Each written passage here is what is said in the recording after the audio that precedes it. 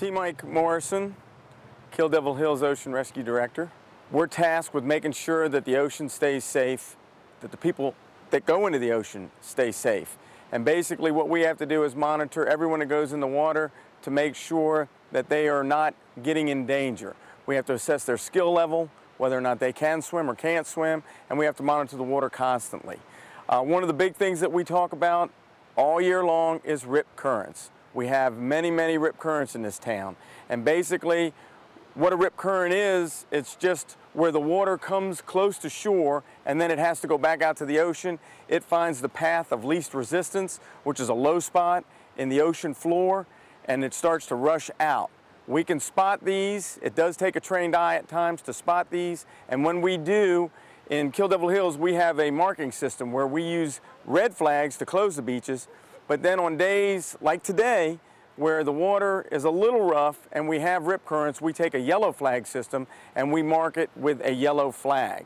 And in doing so, what that does is a lot of people get curious, especially when we're putting them out, so they come up and they talk to us, which is very good. We get to talk to the public a lot about the rip currents, educate them on them, make sure they stay away from them and don't swim in them. And if they do happen to get in one, basically we want to educate them on the fact the first and foremost thing is just don't panic. And that's very difficult to do. If you're not a good swimmer and you don't live at the beach or you're not around water a lot and you come down here and all of a sudden you're swimming towards the shore and you're going the other way.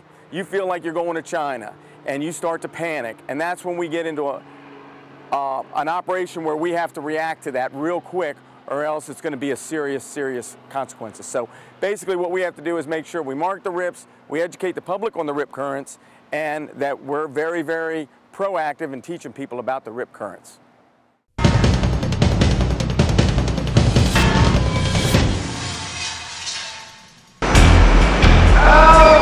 Believe it or not, this man is in more danger than he would be in a lightning storm, a tornado, get everybody downstairs, or a hurricane.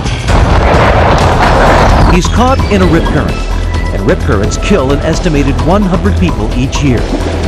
That's more than lightning, tornadoes, or hurricanes. Rip currents are extremely strong. Olympic gold medal swimmer Ian Crocker knows better than to fight a rip current. Even as an experienced Olympic swimmer, I know better than to get myself caught in a rip current. The force is extremely strong and the water moves very fast, and it's easy to lose control and lose focus of where you are in relation to the shore. A rip current is what happens when water piles up on shore, driven by winds and waves. Anytime you've got wind blowing on shore like this, and we have that a lot, you're going to have rip currents pulling. When conditions are right, the water funnels back out to sea in dangerously powerful narrow currents. And don't be fooled by a perfect day at the beach. Rip currents are often fueled by distant storms you can't even see. So how might you recognize one? If you look carefully, you'll see waves breaking on the right. You'll see a calm area in the middle and then waves on the other side. Right there in the middle is your rip current. It's deeper there, the waves aren't breaking, and the water's pulling straight out. If you're caught in a rip current, don't fight it. Swim in a direction following the shoreline. And when you're out of the current, swim at an angle towards the shore. Adults find their way into trouble really quickly. You can stay out of trouble by getting a rip current forecast before hitting the beach. Just go to the National Weather Service Surf Zone Forecast at www.ripcurrents.noaa.gov. And don't drop your guard once you're at the beach. Use your eyes. Look for the lifeguard tower. Swim near a lifeguard tower. Have a talk with the lifeguard about the surf conditions. Never swim alone, and steer clear of piers and jetties where rip currents often form. Because as hard as it is to believe, this takes more lives than this. For the Weather Channel, I'm Nick Walker.